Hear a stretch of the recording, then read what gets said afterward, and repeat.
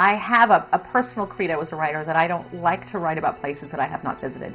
I really feel that authenticity in fiction is extremely important. My new book is called The Book of Love. It's a spiritual thriller, and it is the second book in the Magdalene Line series. The new book, The Book of Love, deals with an 11th century countess from Italy who is essentially the first modern woman. She's this extraordinary character named Matilda of Tuscany. The main character is on a quest to find this document called the Book of Love.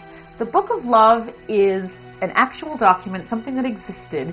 The Book of Love actually relates to a gospel that was written in Jesus' own hand.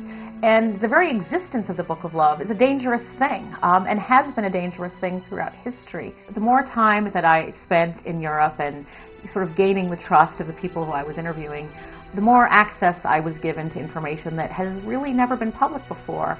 And I was given amazing entree into some secret societies, and I was able to put this information into my book. So one of the things that I think is very special about these stories is that much of the information that's being revealed here is information that's never seen the light of day before outside of these secret societies.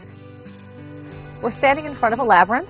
The labyrinth is a medieval prayer tool that was created in the medieval cathedrals, so for the most part right around the year 1200.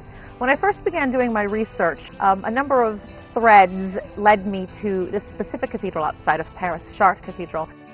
In this next book, The Book of Love, the labyrinth figures very prominently both to my modern character and to the medieval characters.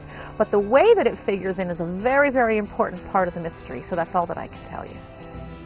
I'm so excited about The Book of Love because everything about it is brand new. Everything about it is fresh. No one has ever seen any of these stories before. No one has ever seen this idea that there could have been a gospel written in Jesus' own hand. No one has ever looked at this idea of how that could have affected Europe. I mean, this is history reimagined, and that is so exciting.